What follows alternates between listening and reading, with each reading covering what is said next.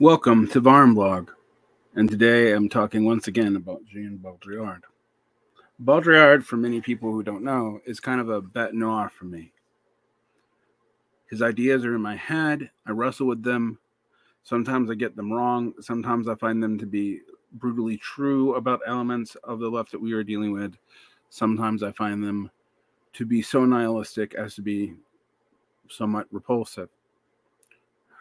But they often speak to things that we are contemplating now because he was contemplating on the changes of our history being the capitalist post-Enlightenment West, quote unquote. So, I'm going to read from one of his later books called The Agony of Power. This was released, I believe, originally in 2010. It was written in 2007, just before Baudrillard's death. This is from a chapter called The Right Terror of the World Order. And I'm going to expand on it as I read it. I'll tell you when I'm reading Baudrillard and when I'm speaking. Absorbing the negative continues to be the problem. When the emancipated slave internalizes the master, the work of the negative is abolished. Dominion becomes hegemony. Power can show itself positively and overtly in good conscience and complete self-evidence. It is unquestionable and global. But the game is not over yet. For while the slave internalizes the master, power also internalizes the slave who denies it, and it denies itself in the process. Negativity reemerges as irony, mocking and auto-liquidation internal to power. This is how the slave devours and cannibalizes the master from the inside. As the power absorbs the negative, it is devoured by what it absorbs. There is justice and reversibility. Now, this is kind of a reference to the dialectic of the slave, and it's all very abstract. Are the master and the servant dialectic and Hegel. Now, there's all kinds of racial problems with this metaphor. Don't think I don't know it.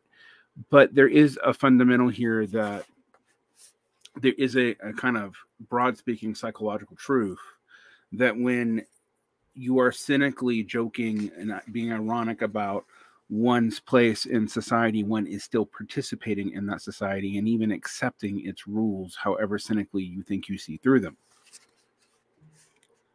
Back to Baudrillard. A catastrophic dialectic has replaced the work of the negative. Critical thought, or any attempt to attack the system from the inside, is in a complete aphoria. After voluntary servitude, which was the secret key to exercising dominion, one can now speak instead of involuntary complicity, consensus, and connivance with the world order by everything that seems to oppose it. Pause. Ever notice all these right-wing and left-wing movements even empower elements of the status quo? Images, even radical critical ones, are still part of the crime they denounce, albeit an involuntary one. What is the impact of a film like Darwin's Nightmare, which renounces racial discrimination in Tanzania? It will tour the Western world and reinforce the endogamy, the cultural and political autarky of this separate world through images and the consumption of images. And yet, at the same token, all critical negativity, all the work of the negative is abolished, devoured by science and simulacra. In the context of hegemony, the historical work of critical thought, the relationship of forces against oppression, radical subjectivity against alienation are all virtually in the past. Simply because the new hegemonic configuration, which is no longer a configuration of capitalism at all, I disagree with Baudrillard on this, we'll come back to that, has itself absorbed the negative and used it as for a leap forward through the meanders of cynical reasoning, are tricks of history. The absolute negative, terrorism, internal deterrence, responds to the absolute positive of positivized power. When dominion becomes hegemony, which means it's normalized and accepted, negativity becomes terrorism. Thus, hegemony is the metastable form because it has absorbed the negative. But by the same token, lacking any possibility of a dialectical balance, it maintains infinitely fragile. It remains infinitely fragile. Its victory, therefore, is only apparent in its total possibility. In its total positivity, this reabsorption of the negative anticipates its own delusion and is therefore both the twilight of critical thought and the agony of power. The reverse effect, however, the system enters a catastrophic dialectic. But this dialectic is a far cry from the Marxist dialectic in the teleological role of negation. For the strategy of the development and growth is fatal. It entirely fulfills itself in the final achievement that no negativity can hinder, and it becomes incapable of surpassing itself upwards, Aufhebung, and thus possesses in self-annihilation, Aufhebung, in the sense of dissolution. Aufhebung meaning sublation or synthetic transcendence or something like that in Hegelian uses of German. For the system in the context of global power, the strategy of development and growth is fatal. The system cannot prevent its destiny from being accomplished, integrally realized, and therefore driven into automatic self-destruction by its ostensible mechanism of its reproduction. This is a shape is similar to what is called turbo capitalism, and as turbo, it should be taken as literally into the expression. It means that the system as a whole no longer is driven by historical forces, but absorbed by its final condition. Hastened to its definitive end, like a turbo engine sucking in the space in front of it, creating a vacuum and force of attraction of a vacuum. It is not progressive, continuous evolution, even if it is confrontational and contradictory. Instead, it is vestigious, irresistible attraction to its own end. If negativity is engulfed by the system, if there is no more work of the negative, positivity sabotages itself in its completion. At the height of hegemony, power cannibalizes itself, and the work of the negative is replaced by an immense work of mourning. In other words, things become sclerotic by their own complexity and success. The inability of anything to compete with it and thus drive Congress, capitalist system, whatever, to reforms that might able it to adapt and sculptify actually stagnates. And in its stagnation, it's actually won. It is winning that stagnates it. Just like there being no other option is why capitalism is particularly incoherent right now.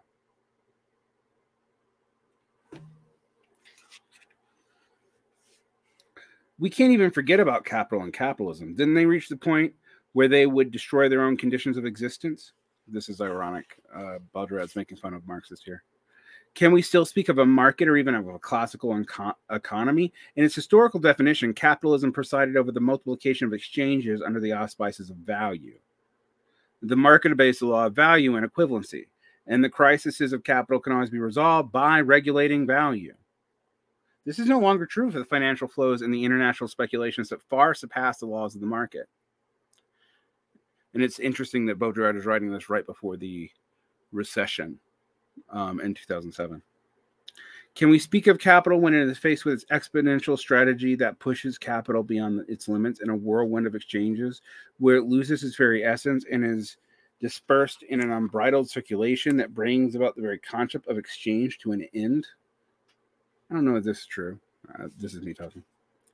Having lost its rational principle, the principle of value, exchange becomes total just as reality. Having lost its reality principle, becomes total reality. It may be a fatal designation of capital to go to the end of exchange, towards the consumption of reality. In this case, we are bound for a generalized exchange, this frenetic communication and information that is a sign of hegemony. The dimension of hegemony that is different from that of capital and is different from the dimension of power in its strict political definition. It is no longer a question of political power tied to history and a form of representation. Representation itself is lost in this principle, and the democratic illusion is complete. Not through the violation of rights, but through the simulation of values and the derealization of all reality. The masquerade again, everyone caught up in the signs of power and communicating in the rigged unfolding of a political stage. Now, while that's written in kind of obtuse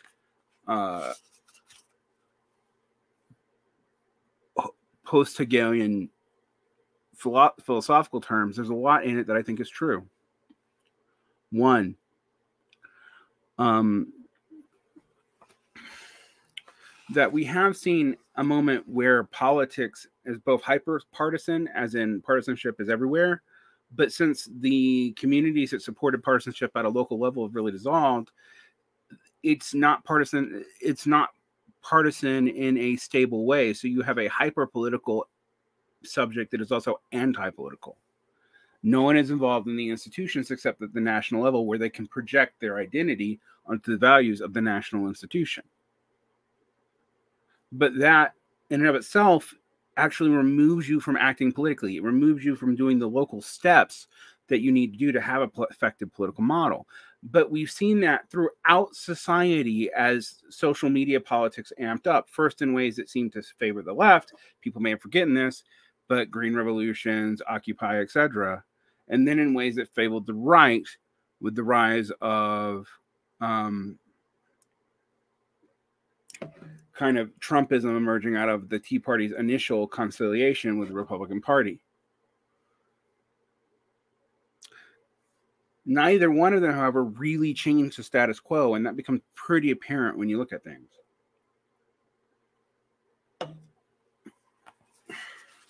Let's go back here. Now, Baudrillard is going to speak in more concrete tenses. With the election of Arnold Schwarzenegger as the governor of California, we are deep in the masquerade where politics is only a game of idolatry and marketing. Think Reagan, think Trump. It is a giant step towards the end of the system of representation. This is the destiny of contemporary politicians. Those who live by the show will die by the show.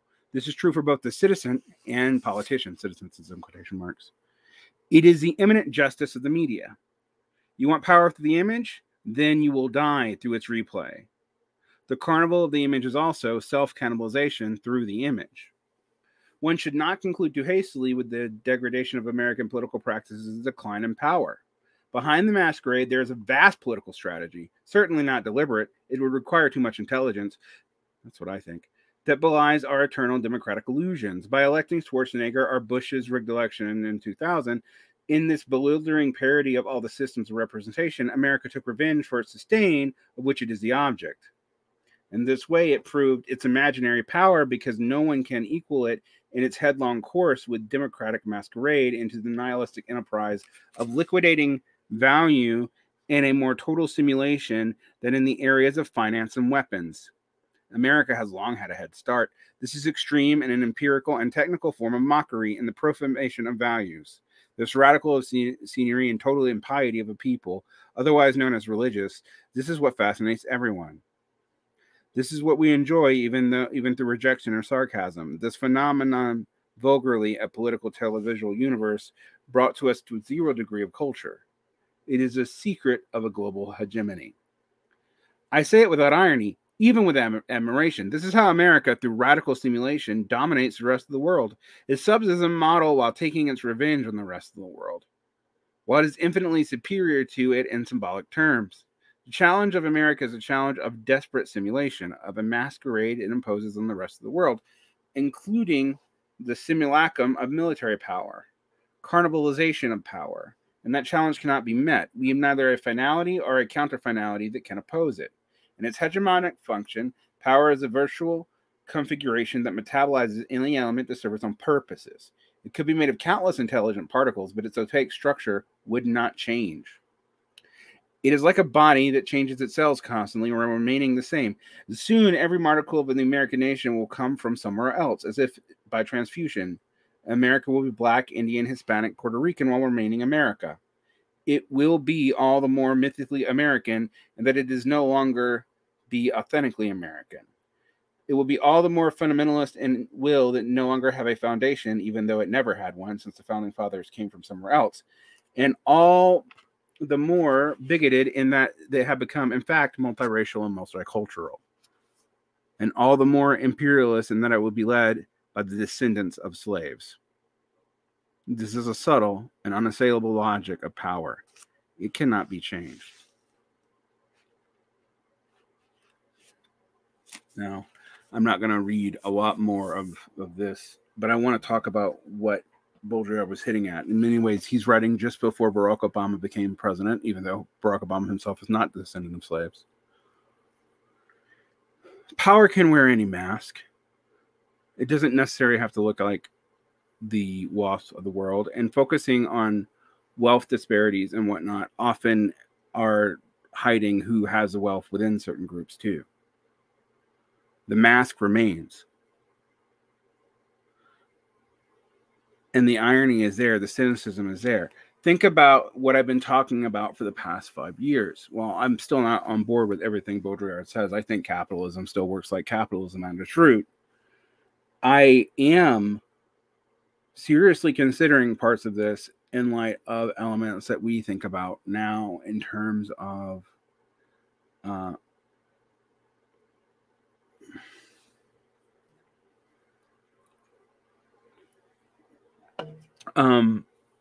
in terms of all kinds of problems that we see. But the center, the power, all of the DSA's rebellions against the Democratic Party, of which we must remember its rise to Trump was saying that the Democrats failed you. We need something better. All they could produce was Hillary Clinton, and look what it brought us.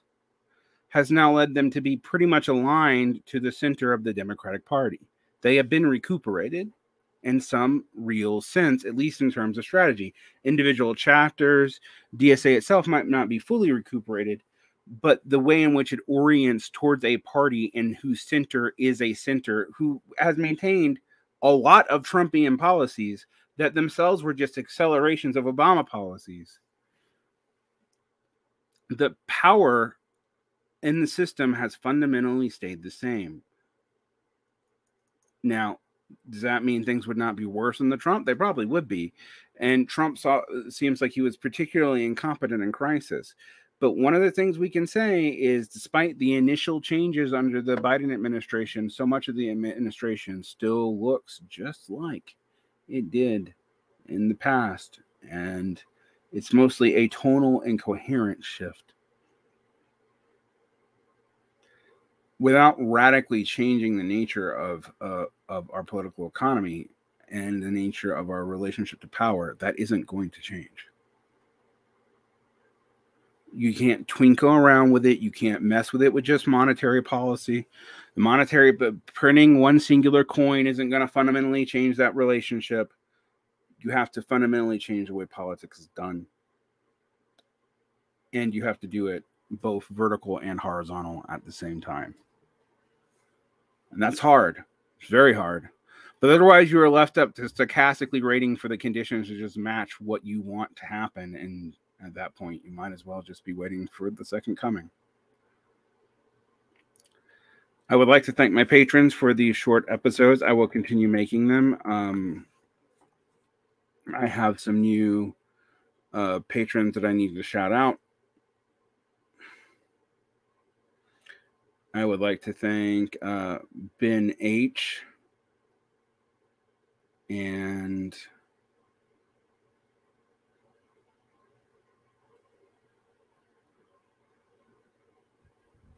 Josh H.